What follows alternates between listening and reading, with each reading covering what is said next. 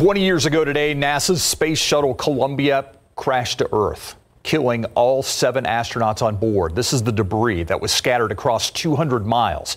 Our own San Antonio Fire Chief Charles Hood was deployed to search for that crucial debris. He sat down with Courtney Friedman to talk about that intense mission and why it's important still today.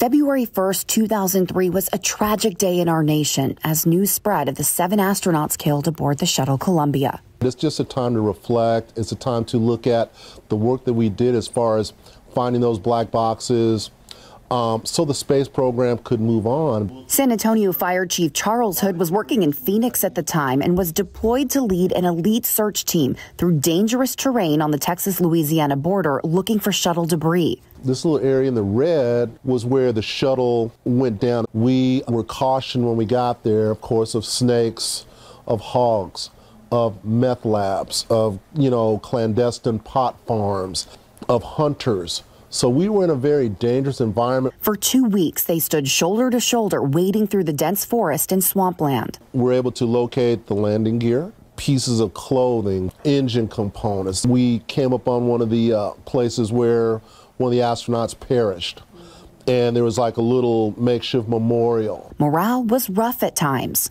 If you found things as a team, they would give you shuttle pins or NASA pins, and so there was motivation. He still cherishes those pins 20 years later, knowing he was a part of history that made space travel safer. You wouldn't see the things that have happened now that has helped all of mankind through being able to travel into space. Courtney Friedman, KSAT 12 News. Keep up to date with all of San Antonio's top news, weather, and so much more by clicking the like and subscribe buttons below. And once again, thanks for watching KSAT.